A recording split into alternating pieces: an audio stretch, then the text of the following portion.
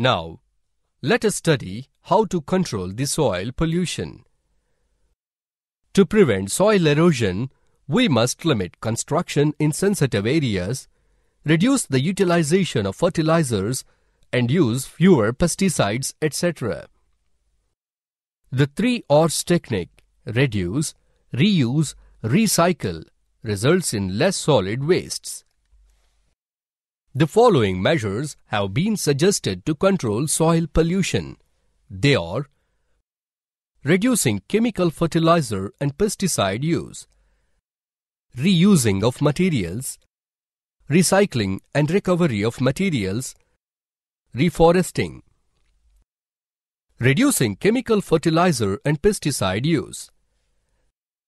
Application of biofertilizers and manures can reduce the use of chemical fertilizers and pesticides. Biological methods of pest control can also reduce the use of pesticides and thereby minimize soil pollution. Reusing of materials.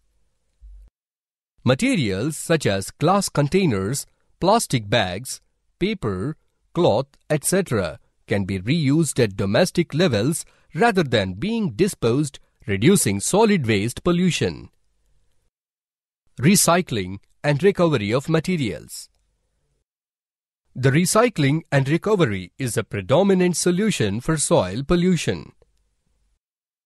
Materials such as paper, some kinds of plastics and glass can be recycled, as recycling decreases the volume of refuse and leads to the conservation of natural resources. Example: the recovery of 1 ton of paper can save 17 trees. Reforesting.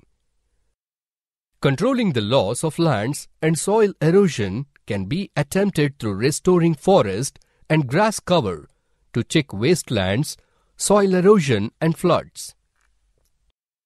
Crop rotation or mixed cropping can improve the fertility of the land.